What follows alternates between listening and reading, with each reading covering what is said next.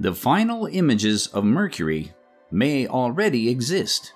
A planet scorched by the sun, hiding frozen water. A magnetic field, in a world too small to have one. And the last probe we sent? It took one final photo before crashing into the surface. What did it see in those last seconds? Mercury is the closest planet to the Sun, and yet it's one of the most overlooked. It's smaller than any other planet in the solar system, just 4,879 kilometers in diameter. To put that into perspective, Mercury is not much larger than our Moon. It orbits at a blistering distance of only 58 million kilometers from the Sun. That's 2.5 times closer than Earth. At that range, temperatures on the surface can reach up to 430 degrees Celsius, hot enough to melt lead.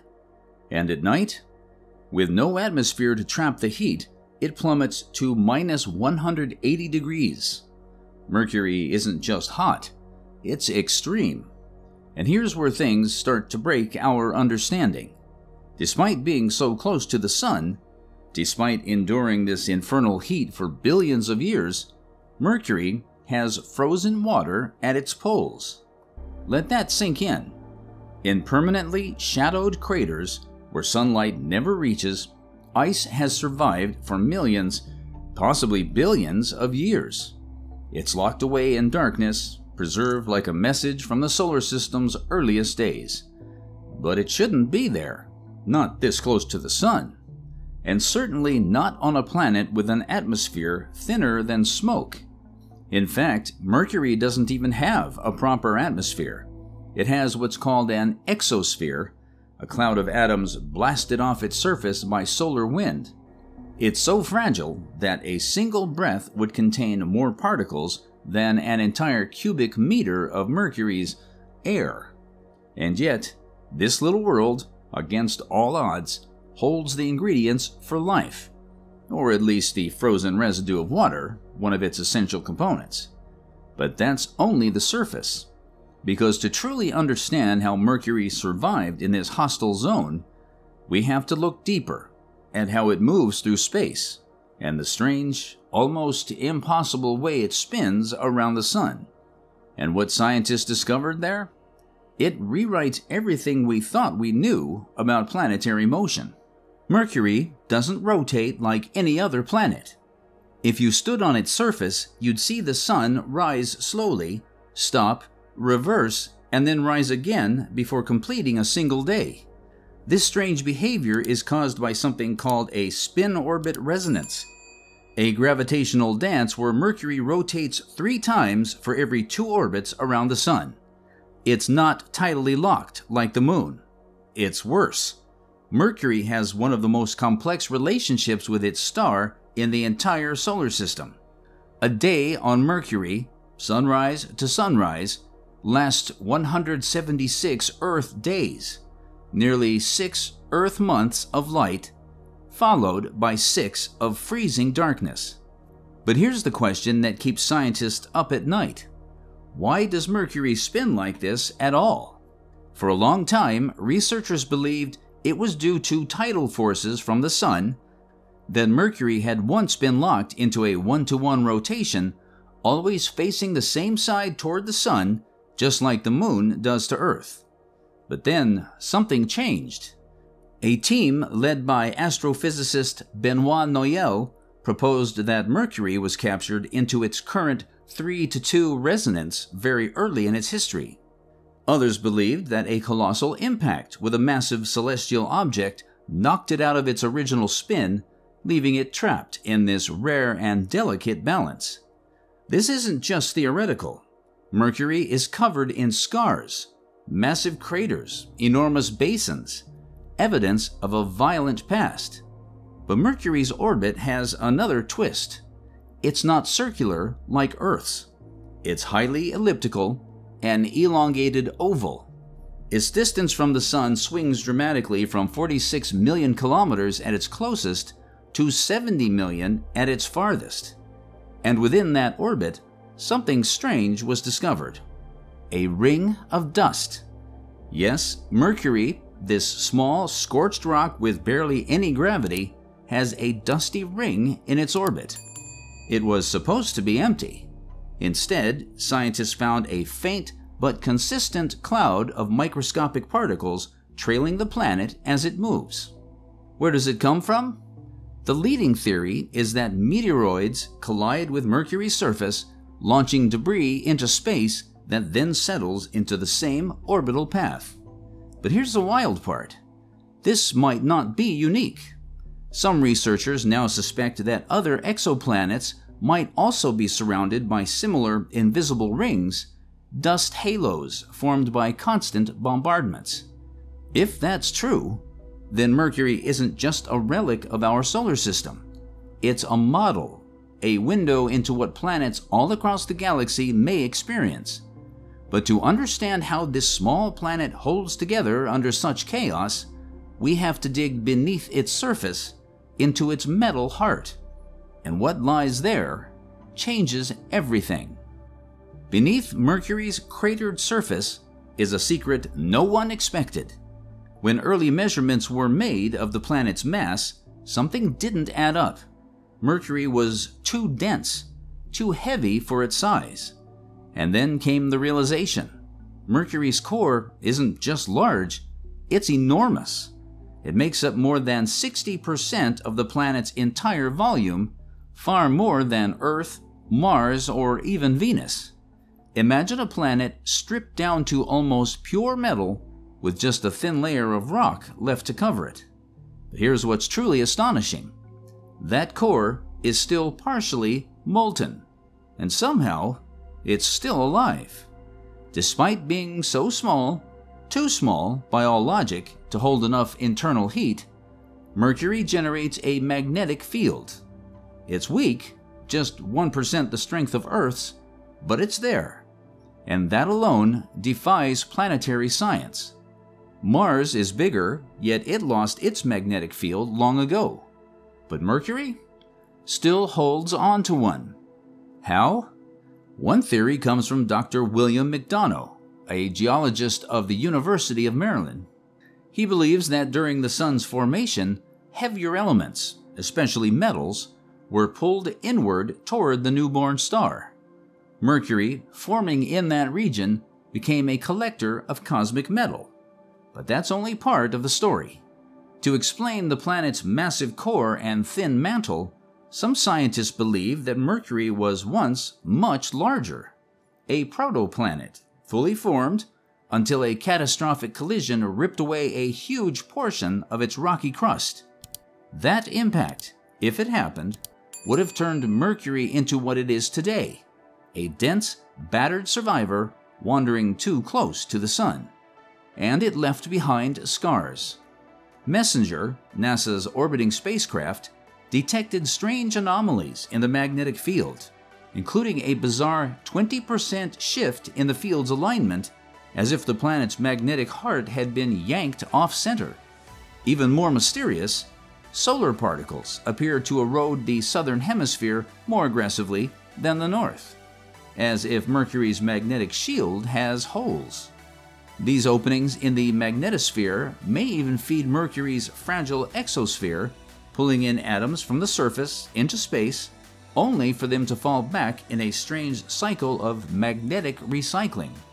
Mercury may be small, but inside it's more complex, more defiant than any other rocky world.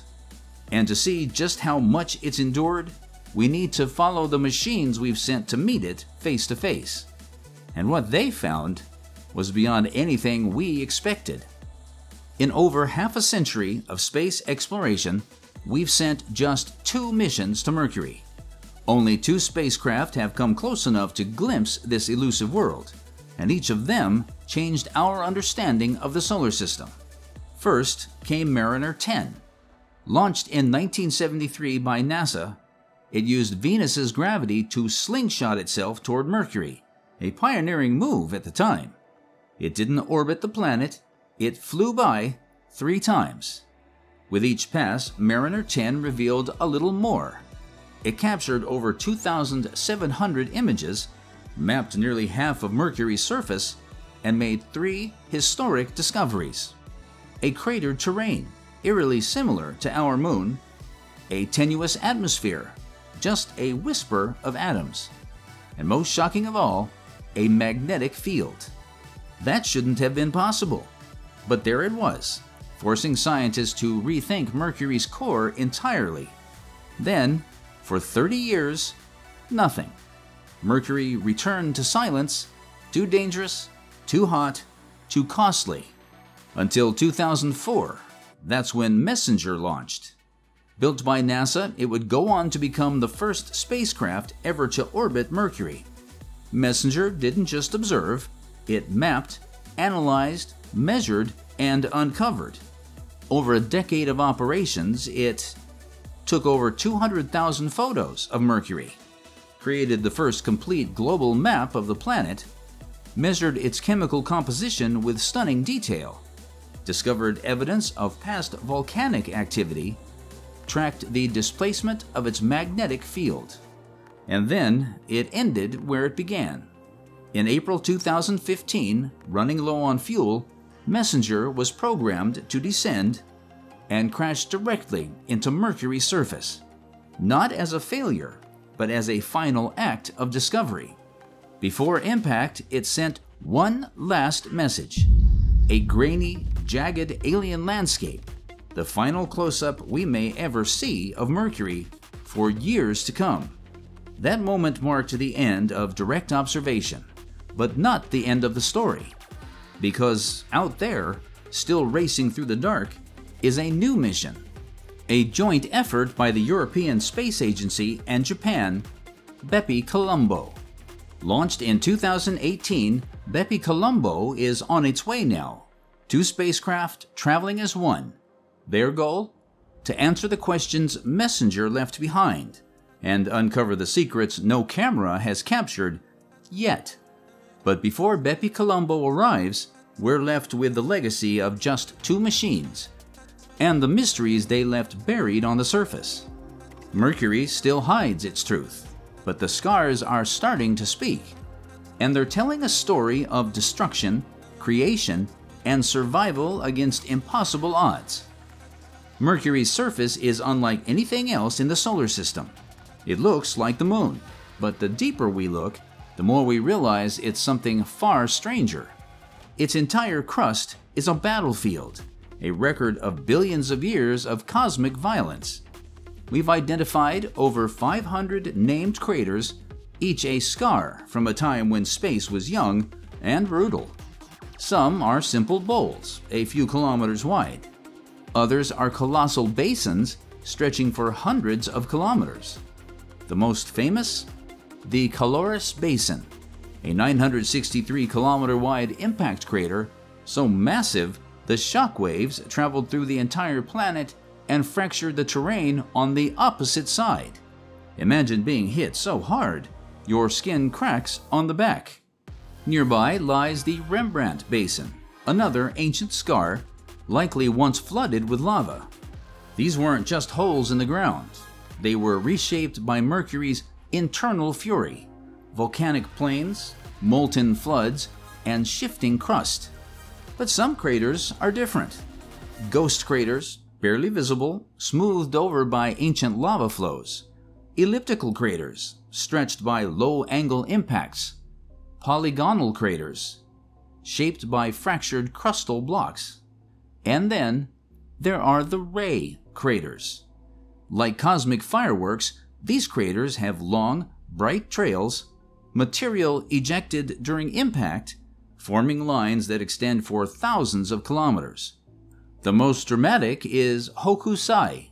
Its rays stretch over 4,500 kilometers, making it one of the most visually striking features in the entire solar system. But even these pale in comparison to the strangest discovery of all: hollows. First spotted by Mariner 10, confirmed by Messenger, these shallow depressions have no rims, no impact signatures, and appear to be fresh. They shimmer with brightness, clusters of reflective, unstable terrain, and the most chilling part? They're still forming. Scientists believe hollows are created when volatile substances inside Mercury's crust sublimate, turn to gas, and escape into space. It's like the planet is slowly evaporating from the inside out. No other planet or moon has features like these. Not the Moon, not Mars, not even icy worlds in the outer system. Just Mercury. Its surface is still changing, still responding to ancient heat, still whispering of a world that refuses to be finished. And that raises the most haunting question of all. What's still waiting to emerge from beneath Mercury's skin? For now, Mercury is silent again. Messenger's mission ended in 2015, and no human eyes have seen the planet up close since. But something is coming, something built to answer the questions Mercury refused to give us. Its name is BepiColombo, a joint mission between the European Space Agency, ESA, and the Japan Aerospace Exploration Agency, JAXA. BepiColombo launched in 2018, and after a long, complex journey, it is scheduled to arrive in Mercury's orbit in 2025. But this is no ordinary probe. It's actually two spacecraft in one. MIO, built by Japan, will study the magnetic field, magnetosphere, and solar wind interactions. The Mercury Planetary Orbiter from Europe will map the surface, analyze the composition, and measure gravitational anomalies. Together, they form the most advanced mission ever sent to Mercury. Their objectives? Monumental. Understand why Mercury's magnetic field is shifted off-center. Determine the true origin of the planet's massive iron core. Reveal what lies beneath the polar ice. And solve the mystery of the hollows, why they exist and why they're still forming. But here's what makes BepiColombo different. It won't crash. It won't burn. It's designed to orbit Mercury for years, observing both from afar and up close. But here's the haunting part. Despite all its advanced instruments, there's no guarantee that BepiColombo will capture anything as intimate, as raw, or as final as Messenger's last image. You see, space missions don't just run out of time. They run out of life. Fuel, power, cooling, stability. One failure, one unexpected heat surge, and BepiColombo could become just another silent observer, floating forever around a planet that refuses to speak clearly. So it begs the question, have we already seen Mercury for the last time? Or will 2025 unlock something we never imagined? Something that makes us rethink not just Mercury, but the birth of every rocky world in the universe? Mercury was never supposed to survive. Too small, too close to the sun, too unstable. And yet, it's still here, wounded, warped, but still alive. It spins like no other planet. Its heart beats with molten metal. Its scars tell stories of ancient cataclysms and silent evolution. In the frozen shadows of its poles, in the bright flashes of its ray craters, in the strange hollows still growing today, Mercury whispers truths about the very fabric of our solar system. The final image may already be taken, but the story is still being written. And what comes next might change everything. If Mercury left you with questions, wait until you see what's waiting beyond it. Watch this next.